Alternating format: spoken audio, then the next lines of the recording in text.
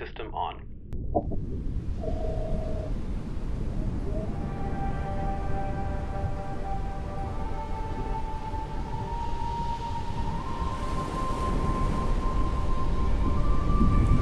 Approaching the secret shark base, cruising light tower. Want to wish you a good morning, and we have a couple of exciting topics for you today. This is Sharks and Coffee with Dr. Jaws.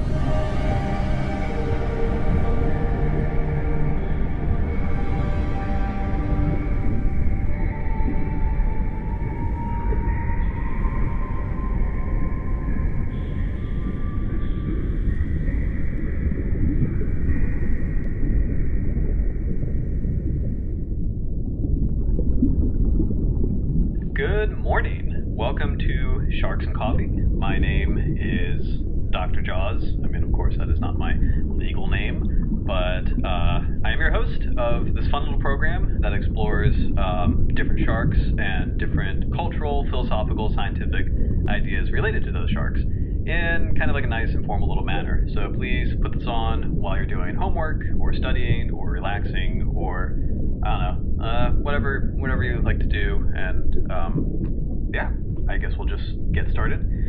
So the bull shark. Bull shark is a personal favorite. Spent the past couple years trying to write a book on it called the Bull Shark Compendium, and it's a very powerful, very complex species. All sharks are complex, but unfortunately, the American cultural narrative, as it applies to bull sharks, it's a bit oversimplified because these are very like the history on bull sharks. It's about like our empirical history is about 200 years old, and there's a lot of crazy fun secrets that a lot of people just don't know about because we're used to the whole, you know, bull sharks are aggressive, bull sharks are like nasty and dangerous and come into fresh water, blah blah blah, which are true facts. But the thing is, and this is something I find in American and possibly international, or I guess like Western shark culture, is just this recycling of facts, you know, because it's like easy and accessible. And like a point of this whole little show and program is to kind of give you some details or raise some questions that you just normally don't hear. So fun little side facts that you probably don't hear. Bull sharks have been found in Baghdad. Yeah, right? Isn't that crazy? Middle Eastern bull sharks? It's real. They swim up the river. They've been recorded in the mid-60s, literally within like the city of Baghdad. That's craziness. Let's see. Bull sharks, there was a French, I believe it was French, study a while ago. They had a specimen in life, and they reported for the first time tiny bright blue speckles on the body. Because like sometimes like in life, like if a shark is captured and you get a chance to examine it while it's still alive, it will have a different, I mean, any fish is like this, but it will have a different kind of color palette. And then when it passes away, it's just like, it will slowly fade. Like the colors will be less bright. And I believe that is one of those colors, or they found, and I've never read it anywhere else, but they found that if you look really closely at the skin, and again, of a living individual, there'll be these tiny bright blue speckles on a, you know, usually uniformly gray body. Another fun fact about bull sharks in terms of their color, you know, when they're adults, they're those, you know, big gray stocky things that you're kind of used to. When they're kids, when they're little pups, they have these really sharply contrasting like black tips on their fins. So if you see like a squat little shark with the black tips, you can tell it's a juvenile bull shark, and it's probably, you know, within a year old, maybe a couple of years. It starts to fade, I think like 3 or 4 years. So, or no, sorry, 2 or 3 years. But yeah, in terms of our main topics, one of them in regards to the bull shark, whose Latin name is Carcharinus lucus, carca meaning sharp. Carca has also been translated as shark. Rhinus meaning nose, like rhinoplasty. And lucus meaning, in this example, white, but lucus actually, I believe, comes from the island of Lukos, which is in Greece, or it's a Greek island. And it's been very hard for me personally to find the original translation of like what lucus means, because like there's other words for white, like albus, you know, or album, like Albus Dumbledore, white beard guy. But yeah, but no, lucus in this case for the bull shark is white. So the full translated binomial, which is the scientific name, is white sharp nose, or white shark nose, but I personally like sharp nose. But anyway, yeah, so getting back to American shark culture, we usually see bull sharks as aggressive, and I personally do not like that word. I don't like that word at all, because aggressive, I feel like, implies just this constantly pissed off, like bulldog, pit bull thing. It's like, it applies something that's like always in an elevated state of agitation, which is not true, because there's a thriving ecotourism industry with bull sharks presently in the Eastern Pacific, sorry. Like a couple like the Polynesian islands or Polynesian tourist spots, they'll have these dives, these wonderful dives with Pacific bull sharks, and people are fine, they don't bother people on those dives. And then back in the 40s, like in Florida, kids were encouraged to ride them because they would this is no joke. They would, back in the day, people didn't really know what bull sharks were, and they were just these big, shallow water, slowly cruising kind of animals. And people were kind of encouraged to, well, not encouraged, but they were like, yeah, you could totally jump on it, and ride it. Yeah. Shows you how much the world has changed, right? Because like Jaws, Jaws is when people started to really pay attention to sharks. Like the movie, the book, Jaws. I think mostly the movie really kind of brought it into the American mainstream, and that people started to freak out about sharks. And don't get me wrong, I don't want to paint the bull shark as like a saint or an innocent little guy, because it is a dangerous animal. I just want to make a discrepancy between aggressiveness and boldness. I like bold, as a good word for this shark. We have a little sip of coffee. 1 second. Excuse me. But yeah, so ever since Jaws, the popular narrative has shifted from this point of not knowing what sharks are. Like the public, especially the non-coastal American public, didn't really. Yeah, they don't really know. They didn't know what sharks were really, or they knew what sharks were, but they just didn't think twice about them. And then now there's this whole very popular narrative. Shark Week was established in the 80s. Jaws was here about 40 years now, and we're still in this kind of mindset of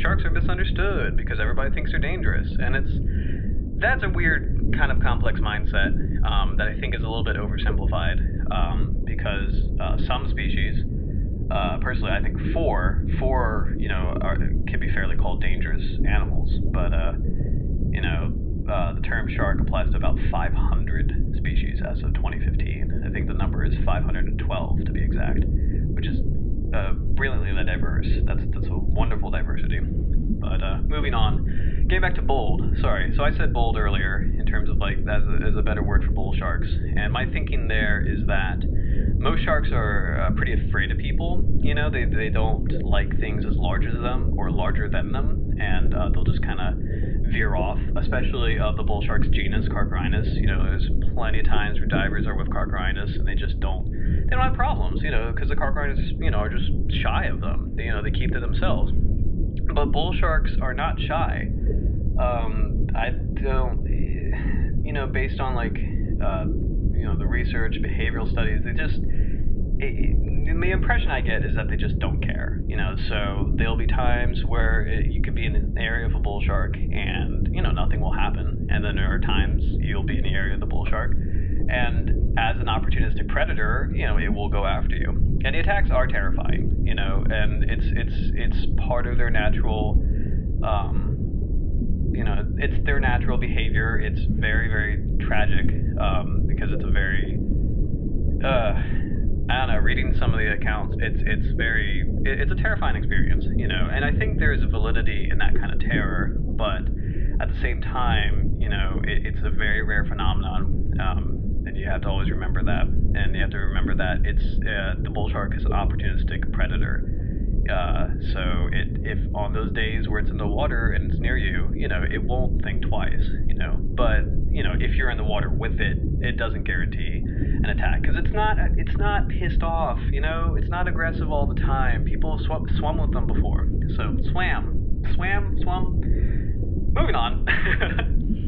Let's talk about another experiment, kind of highlighting more about this boldness. In Florida, and I believe this was the early 90s, they did this fantastic tank study with bull sharks and other shark species like sand tigers, nurse sharks, I think sandbar sharks, blacktip sharks. And they had them all in this big tank, and they were just watching them, see what they do and how they interact. And one thing they found was that there will be times where two sharks will kind of swim towards each other, and if they kept doing that, they would collide. So they would have to go away. Like one of them has to yield to the other, if that makes any sense. So if you got a blacktip and a sandbar swimming towards each other, maybe the blacktip will go up or down or away, or maybe the sandbar will go to the side or something. So they just don't hit each other, right? But what's funny, and a pattern that they found, was that with bull sharks, they don't yield, or they very rarely yield, and I love that. It's almost like a personality trait. If a bull shark is going to head towards a sand tiger, the sand tiger has to yield. The bull shark will plow through. If a bull shark goes is almost going to collide into a sandbar shark, the sandbar shark has to yield. The bull has his direction. He's done. He's all set. He's just not going to stop. It's incredible. It's kind of like, it looks like bullying in a way, or it looks like like he's the macho honcho. It's so funny. I think it's really funny, and of course it's probably not like that in reality. And we should do another show on shark personality if such a thing can conceptually exist, which I think it can in some ways. But moving on. That's amazing. I think that's a fantastic characteristic, going in tandem with the idea that this is a very unafraid shark, a bold species, and it just doesn't care. It has its own way. It's his way or the highway. That's fantastic. So it's one of the many reasons why I love this animal. And then I think our final little point, because I've been talking a lot here about the shark, and I want to keep this little show segment thing kind of small or short, but the International Shark Attack File started around the 70s, maybe late 60s, and before then we've had records of different attacks, and especially with bull sharks in different places of the world. It had a reputation before the Shark Attack File was established. So there are, it's still an astronomically small chance of an event, but places like Nicaragua, with the Lake Nicaragua bull shark, which used to be known as the Lake Nicaragua shark, as a totally separate species, they're not, they're the same. With the Zambezi shark, same thing, it's still a bull shark. Or Australia,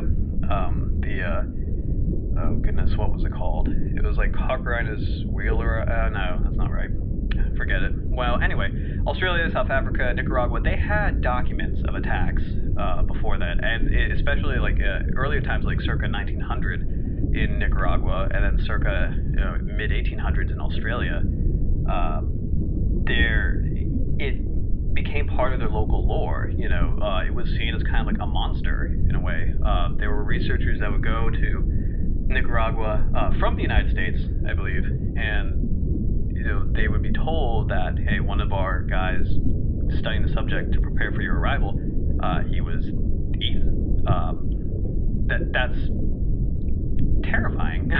that's very strange, and it goes to show that remember our current American perception on sharks. It's a very modern development. There's a lore, there's a pre-existing lore about this species in different parts of the world, and going along with that, there are just a number of unrecorded attacks. So, excuse me, this coffee is really good. I am drinking, just normal Wawa coffee. They're the house brand or house blend, can't pronounce. 30% rainforest certified, or Rainforest Alliance, like the little green frog thing. So I'm enjoying it. 1 second. But I guess my point of that is, it's not to kind of feel the fire of fear, but to kind of encourage respect and a broader understanding of the fact that our modern narrative, there should be an emphasis on modern. There's an entire 200-year-old, lore with this species Bull sharks were named in 1841 by Mueller and Anlay. There's another scientific researcher who has his name on it. I cannot pronounce French correctly. It's like Valenciennes, or I cannot. Valiennes, I believe, or there's a C in there. And his name is slapped on the bull shark a lot. You'll see that a lot. But I believe Mueller and Anlay from Germany, they were the first to name it. If you go back far enough. So bull shark, powerful animal, beautiful. There's so much I want to talk about it, and I just can't in this little segment. So we're going to move on to heterotrophy, and the idea that heterotrophy possibly may relate to or is the root of all evil. Do you have coffee, by the way? I hope you have coffee, and I hope this has been kind of fun so far. Sharks are just, it's a beautiful, vast world, and we don't know that much. We still don't know that much.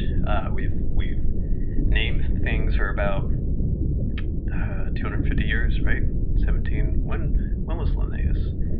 When did he start his stuff? I don't know. We've named things. I mean, the scientific revolution and the scientific narrative that is today, brand new, still brand new, comparatively brand new. Still so much more to learn about sharks. You know, this year alone, we discovered like 10 species of sharks. 2015, 10 species. It's incredible. Anyway, so heterotrophy. Heterotrophy, as some of you may know, it's something that all animals share, and we practice every day. It's the physical constraint that we only survive by eating others. You know, so we eat plants, we eat animals in order to survive. You know, the whole idea of eating. You know, that's not a universal concept. There are some organisms, plants, algae, which is a type of plant, brown algae, which is not a plant. But they make food for themselves. They make food out of sunlight, or there are other like bacteria or things that make food out of like rock or chemicals, you know. But animals don't do that. Animals eat other things. Animals will eat plants. Animals will eat other animals. It's part of our nature. And it's interesting to think that we have to preserve ourselves in that way. You know, if we don't eat other things, you know, we will kind of collapse and die and become disincorporated. And that applies to the biological sense, you know, in terms of how we survive, but does it apply to a larger economic sense, or maybe a political sense, or a religious sense? When you think about the phenomenon like colonialism, acculturation, conversion, you know, where other forces, other ideas out there can challenge our own ideas, and they challenge our existence. They challenge the notion that like we can't preserve ourselves, you know, while the other group kind of still exists in such a way, and we benefit from consuming the other group. It's a weird concept. I'm being a little vague about it, but bear with me. It's just, think about the idea that, and especially in like my country's history, America's history, think about the idea that we came over here from Western Europe, and in European colonial interest claimed a territory that was not ours. It was not our sovereignty. We didn't realize that there were others here before we got over here, but then when we did, we kind of didn't care. And in the name of the crown, and the name of the United States, and the name of, and a lot of countries have this dynamic, you know, so I don't want to pick on my own. It's just, since it's my own, it's the one I'm most familiar with. But in the defense of our interest, our own self-interest, and our own way of life, and how we are incorporated, we consumed land, we consumed culture, in the sense that we told Powhatan or Cherokee or tribes, you either stay with us as us, like you have to be Christianized, you have to dress in a Western way, you have to speak English, or you have to move. And that's a very odd concept, because in a weird way that's like a larger form of heterotrophy. That is a larger form of to preserve American interests, to preserve colonial interests or interests of the crown. We take resources and cultural identities from other things and incorporate them into our own identity. Or with certain, like with Abrahamic religion, for example, the idea that you cannot be saved without like Christ, and people taking it literally and converting different native beliefs from both the Americas and Africa, or the Spanish Inquisition in a really extreme example. And in order to protect the integrity or the values or the structure of the faith, they consumed other faiths, or in a way obliterated. It's like this weird competition thing. Or capitalism, it's kind of like the same thing. It's like you have two competitors, and in order, like if there's like a niche market, like Blu-ray versus HD DVD, if you remember that, it's the idea that they cannot, coexist. In order for one to succeed, it has to eat the other. Blu-ray has to take HDVD's market, in order to survive, and likewise, HDVD had to do the same thing with Blu-ray. So it's really weird because it's like it's an odd pattern, and as it relates to evil, evil being, and I guess our conception of evil is like injustice or crime, things like stealing, theft, killing for the selfish gain, killing for reasons of like someone's in your way and you have to remove them in such a way so that you protect your self-interest, or stealing in the sense that this is somebody else's property, this is what somebody else made, and you take it for your own selfish interest. You take it from them. You consume their interest and incorporate it into your own. It's a heterotrophic structure. It's very fascinating to think about. And how this relates to sharks, I know that kind of went off on a tangent, and I don't want to take up too much time. But sharks, one of the most powerful appeals of them is the fact that they are the ultimate heterotroph, or the ultimate symbol of heterotrophy. The idea, because it's like, my title is Dr. Jaws, because Jaws. Jaws was Jaws because Jaws. Sharks are known for their razor-sharp teeth, perfect tools, and perfect hunting machine. Perfect tools for finding and locating prey, disincorporating them, and reincorporating them into their own structure. They preserve themselves through probably the most fantastic example of hunting, of consumption, of predation. And that's it's part of the appeal, and it's a very big, at least in our culture, it's probably the most important thing that sticks out about sharks, is the idea that this is, a threat, this is something that causes harm, this is something that eats something else, this is the apex predator of the world, and the apex predator being probably the gravest or the most apparent example of heterotrophy, of the heterotrophic structure. It's not like something that has little spines to defend itself or camouflage to protect itself. This is something that, is a hunter. Wolves, tigers, bears, same kind of thing. They're the ultimate heterotrophs, or the ultimate idea of a heterotroph in a way. They're beautiful creatures, and they gain their beauty from the consumption of others. If a shark masterfully predates like a tuna, it breaks all the tuna pieces and digests them and takes all the tuna pieces and reincorporates them into the shark pieces. It's incredible to think about. So yeah, that took possibly a deeper turn, and if you're listening to this in the morning, it might not be like the best morning thing, but it's just food for thought. But yeah, food for thought, something to think about, and that's the whole point of this program. I do not necessarily believe that heterotrophy is the root of all evil, but I believe that they are tied, and it's a topic that cannot be simply described in the 10 minutes that I gave it. It's something that should be explored more, and we will do that and explore other topics later. But for now, I hope you have a great day, and if you like this little segment, and if you like some of the ideas and you want to hear more, please like this, please share with your friends, and please comment on what you want to hear about. And feel free, you can criticize my opinions and stuff, that's fine, because I'm not the master of the world, I'm just somebody with ideas. So, and I would love to hear any counter-argument or agreement or whatever, just be yourselves. So yeah, but in the name of sharks and what they represent, thank you for listening, and if you like sharks, you have a connection with them, and I appreciate you exploring this way to connect. But thanks for watching or listening, and hope you have a great day. And next week, we're going to talk about Mustelus canis, which is the dusky smoothhound, and accessibility, scientific accessibility. So what does science represent in popular culture? And is there this weird element of exclusion, which I think there is. But anyway, have a great day, and I'll talk to you soon. Adios. System off.